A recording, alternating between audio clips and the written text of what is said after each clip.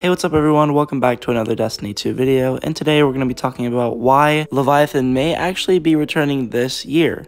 I know I made a video already on Wrath the Machine returning this year, and I still think that Wrath the Machine is a very possible one, or a very possible raid that is going to return.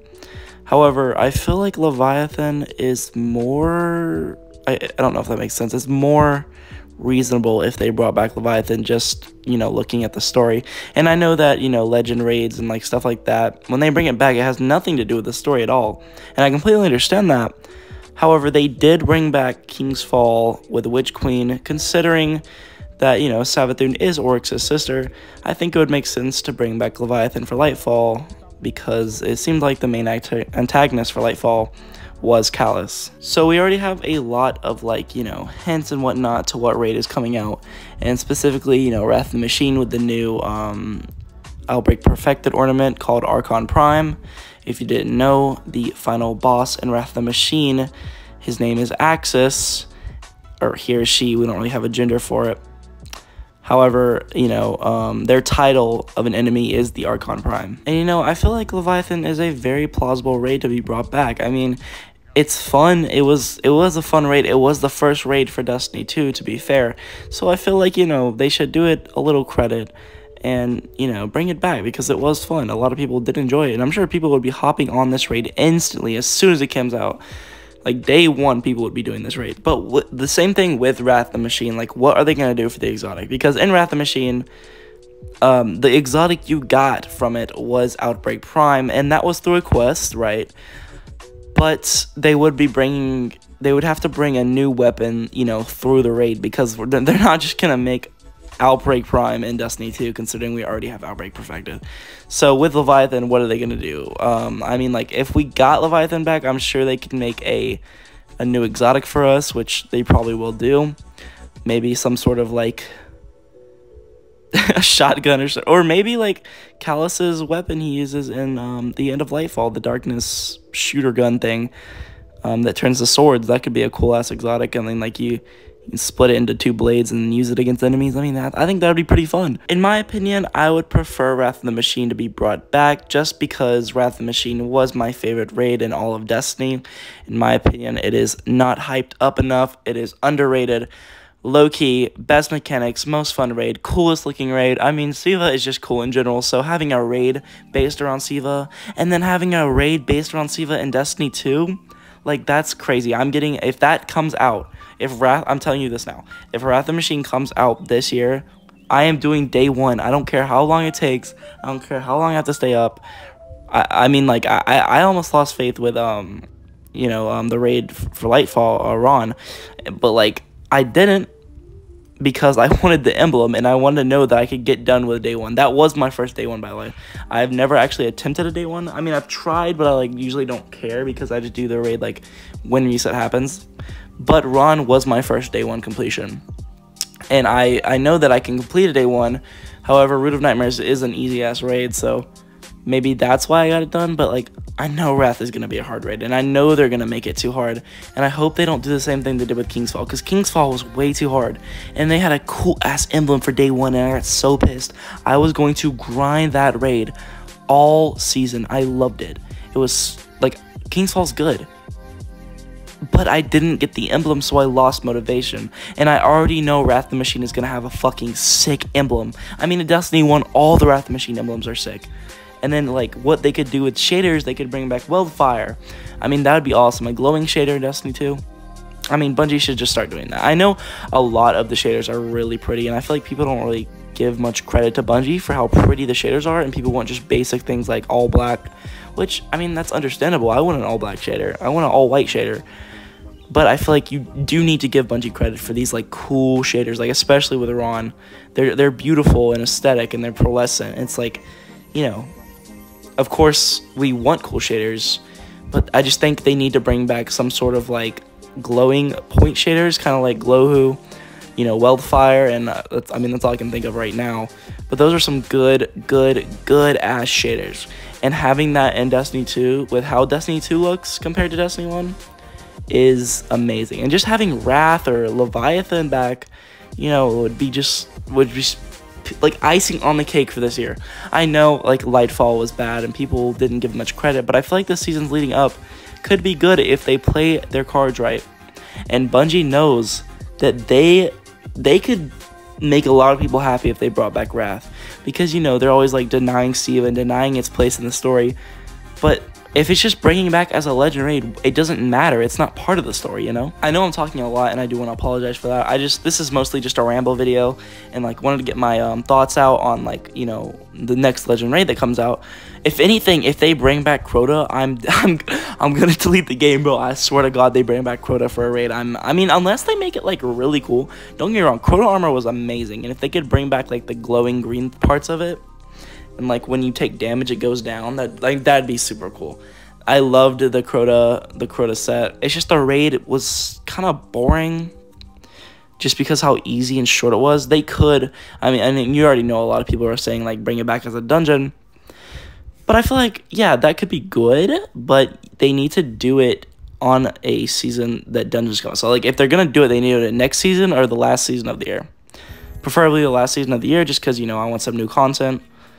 But I think, you know, it would be really interesting to see Crota back as a dungeon. Just like if they could change the mechanics up to make it a 3-man activity, that would be pretty sick, in my opinion. I also think that if they brought back Leviathan, they should consider bringing back the other Leviathan raids and like Scourge of the Past and like other Destiny 2 raids. Just bring them back. I know they said, you know, we're content vaulting it because they're large raids and like the underbelly of the Leviathan is huge, all that, loading time, whatever bullshit. Of course, we're gonna have that in a game, but I'd rather have more content than I'd rather have more content to play with rather than having less content just so I load in like a second faster. Like load into like fucking the Cosmodrome 20 seconds faster. I mean, that is a lot, like 20 seconds. I think that's like not a good example, but you know what I mean. You know, people want these things back, and I feel like Bungie isn't taking into consideration, like, you're taking content away from us that we did love. And I know I'm like a little late on this debate, just considering, you know, this change was like in 2020. We got rid of all, you know, the old raids, but Scourge of the Past, one of the most loved raids in Destiny 2, just because how fun it was. Like the Sparrow part with the solar servitor, like that was fun. And then you like, you know, in my opinion, all the Leviathan raids were really good. Maybe not Spire, just because it was really hard, but like it was fun as well. Eater of Worlds could be like, it's a raid layer. They could bring it back as a dungeon as well. Like that could work as a dungeon 100%. Like that would be fun. That would be a fun dungeon. You have 3 sides in the final boss. You could have all 3 people doing their own thing. You know, the jumping puzzle part, they could make that, you know, you only need 3 people to get through it instead of 6. And they could bring back all the Leviathan Raid armor, having Prestige beyond Master. I think in general, they need to bring back Master cosmetics. So like with the Master Raids, there should be cool ass armor. Like, you know, Prestige Leviathan was way cooler. Like the armor was way cooler than the original Leviathan armor. I think with Val, they could do that so, like, they could do a lot of stuff. I'm not just saying Val.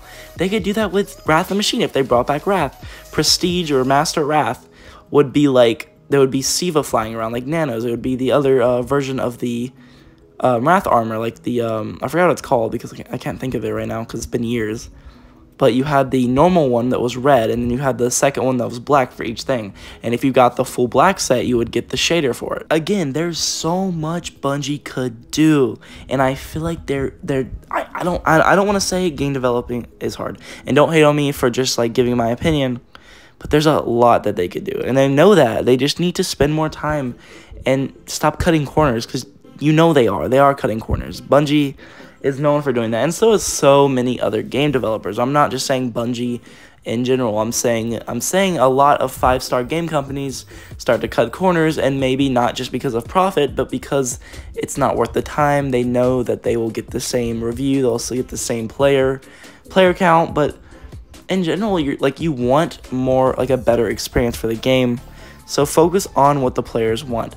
If we want Siva, I feel like you should develop that into the story as little as possible, even if it doesn't fit in at all after the Light and Dark saga.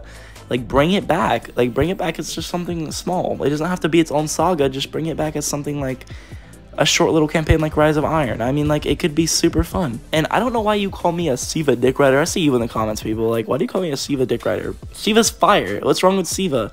Like, the fuck? Like, what? I don't understand, like, what the problem is. Siva's super cool. Like, I mean, it's like red and black nanotechnology that is basically just cancer.